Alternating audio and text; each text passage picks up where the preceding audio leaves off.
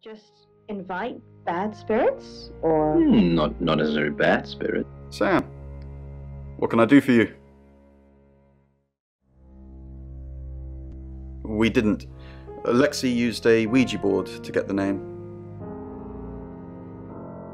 It's Lexie's thing. I don't personally go near them, but in this case, it did help. No. Lexie needs to give it context from the tarot reading. A lot of the time, it comes up with nothing. Or a sordid comment directed at Lexie. I think that's why she keeps using it, to be honest. Once we thought there was going to be a murder, Lexie used the Ouija board to find out the victim's name. It spelled out the rota. Just...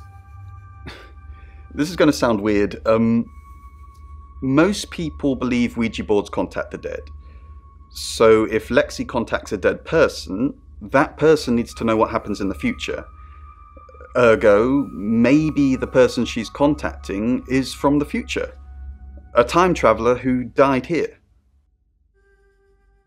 Yes. Well, not just time travel, time and space travel is also possible. If we accept the fact there are multiple realities, we must also accept there are others like us who found a way to travel between these realities.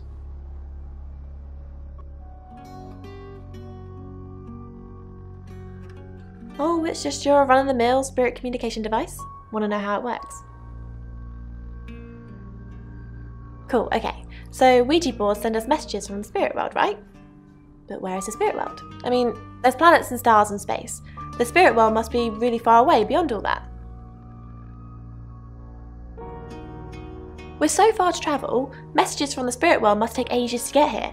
Like how light from the sun takes 8 minutes or something to reach us. You still with me?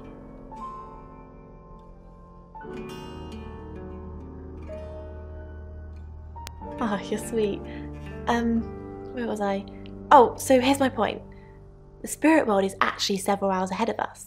That's how we get messages about things that haven't happened yet. That's how we got Dorota's name. Because in the spirit world, she was already dead.